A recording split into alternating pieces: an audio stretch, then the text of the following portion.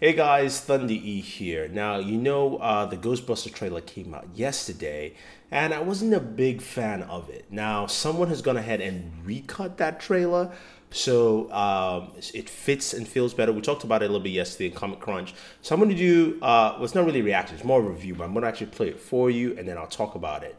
Let's go ahead and, definitely hit play. Alright, so it starts off with the original Ghostbusters theme in there. Some of the initial shots, the apparition. That's okay, she seems bloody. Of course, she slimes her. Cue the music. Our whole lives to studying the paranormal. Nice cuts. Okay. Now there's sightings all over the city.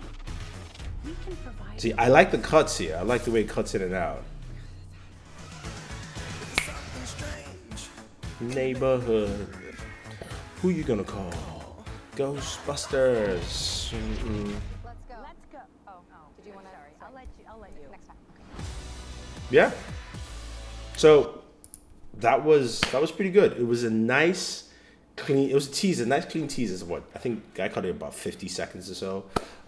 Clean cut, made everything feel concise. Put together.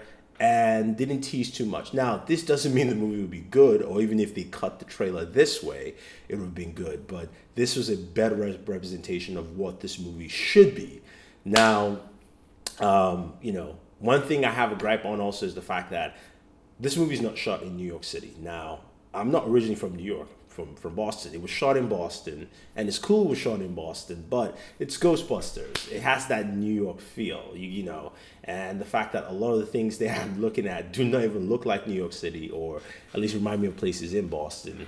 Plus, that whole Times Square scene is all CGI. I mean, they didn't actually shoot in Times Square, so. Anyway, we'll see. Anyway, your thoughts, guys. What do you think about the recut trailer? The link for the trailer is down below, so you guys can check it out yourselves. I want to hear your thoughts. I like it. I like whoever did this. He did a really good job, so I like his trailer cut better than the movies. Anyway, leave your thoughts down below and subscribe to the channel. Always enjoy your entertainment.